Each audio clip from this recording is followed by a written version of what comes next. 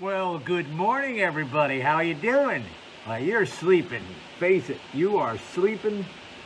Do I have the right glasses on? I'm still wearing my mother's glasses, but you know what? It's funny. I found a pair of somebody else's glasses. They're not quite as strong as mine, but they don't have the little funny things on the side that everybody keeps teasing me about. Well, anyway, I can't find them, which is go figure. So a lot of people get a kick out of when I do. I've only done it a couple of times recently, but a lot of people actually, it's one of the few things I put up here that people actually say, hey, I get a kick out of it when you do that. I'm doing news overnight here from the Cape Cod headquarters of the Barnes News Network. Yes, BNN has been working round the clock for several days. And anyway, so while you're sleeping, I'm doing the news, and most of what I'm about to say here should still prove relevant a few hours from now when you finally get around to watching this, lazy bastard.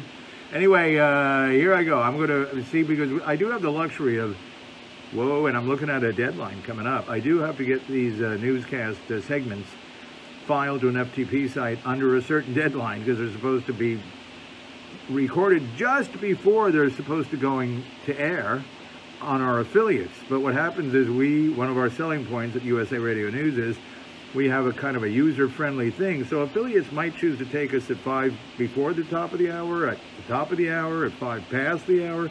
They can put it in wherever they want. So, which is what she said. But now so anyway, so it's a minute of news, and then it's a minute commercial that I don't have to worry about putting in. I just have to do that first minute file, get it in there filed. Then I do a 1 minute B block, as we call it. And then there's a 30-second spot. And then there's 90 seconds, the C block. And that's where you put kind of the feature stories, this is kind of interesting, but it wouldn't be in the first block for sure. Maybe not even the second, apparently. Anyway, I think I've set this up. I think you understand how newscasts sound and go. So really the only thing here is the fact that everybody thinks I'm such a crazy bastard, and now you'll see what I'm actually doing here. So as I say, this isn't live, but I'm going to see if I can be a one-shot Willie.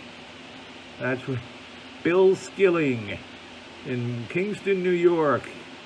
40 years ago, I remember him referring to wanting to be one-shot Willie when he went into the production studio after his shift, because he wanted to get down around the corner to have lunch and a couple of pops at his favorite place. But anyway, sorry, the late great Bill Skilling. Sorry, Bill, I'm talking out of school about you. All right, here we go. 3, 2, 1. The U.S. Supreme Court prepping to open a new term on Monday. Several high-profile cases to consider right off the bat. Among the cases the High Court will be hearing over the course of the term is a Mississippi case defending a state law that would ban abortions after 15 weeks of pregnancy. The conservative court has also agreed to hear an argument backed by the National Rifle Association. That one's against New York's restrictions on citizens carrying concealed handguns in public. Former President Donald Trump is asking a federal judge in Florida to force Twitter to reactivate his account. That's right, he is still without it since it was suspended after the storming of the U.S. Capitol in January. The former president's lawyers filing a motion in U.S. District Court in Miami seeking a preliminary injunction now against the social media platform and its CEO, Jack Dorsey. And this is USA Radio News.